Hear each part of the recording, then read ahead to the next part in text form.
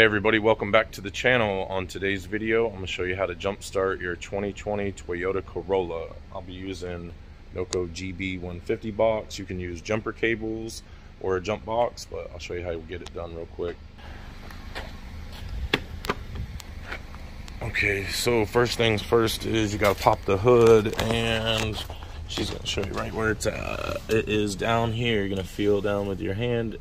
Go ahead and then just pull like so, and you'll see the little latch, and that's what releases your hood release latch. And then you'll have a secondary latch under here. You'll stick your hand in like so, push it over to the passenger side, and then lift up. And then under here you've got a little hood prop rod that goes down to where there's an arrow pointing to where it goes. That's where your hood prop rod goes. Then you got to open up your positive terminal access clippy thing here and just fold that back, and then you can get to your positive connection, and then your negatives right here. Always hook up your positive first and then your negative.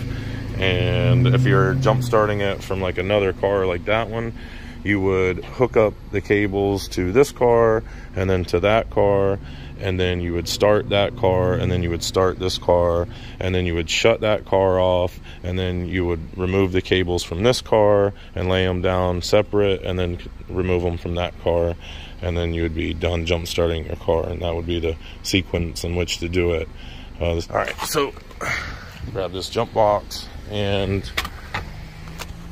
hook up positive first. It's hard to get a good bite on these newer batteries nowadays. Alright, so the box says we got 12.4 volts, which would say we have a good battery, but the car did not start before we plugged into it, so that sometimes can be a false readout. 12 volts is what your car runs off of, so if you had 12 you wouldn't have a dead battery. But like I said, if the car didn't start before we plugged into it and then it starts, you know you had a dead battery. Okay, go ahead.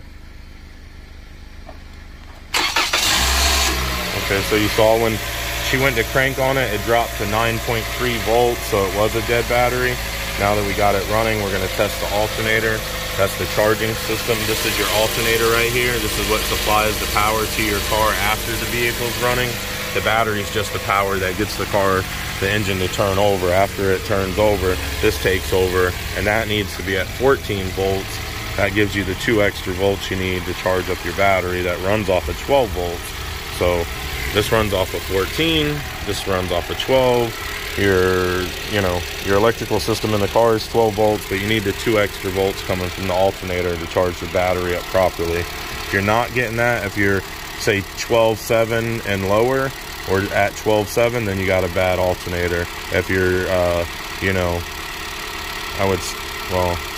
12.7, it'd be, you need to be 13.7. 13.7 would be the lowest you'd want to go. So you need to be like 13.8 to 14 volts in order to have a good alternator readout. So that's what we got here. So just a battery at this point. We'll go ahead and shut the box off and disconnect it. And that's how you jump start it. Alright you guys, that's how to jump start your Toyota Corolla. Hope you enjoyed the video. Don't forget to like and subscribe. If you have any questions or comments, please put them down at the bottom, and I'll try to answer them as fast as I can. Thank you. Bye.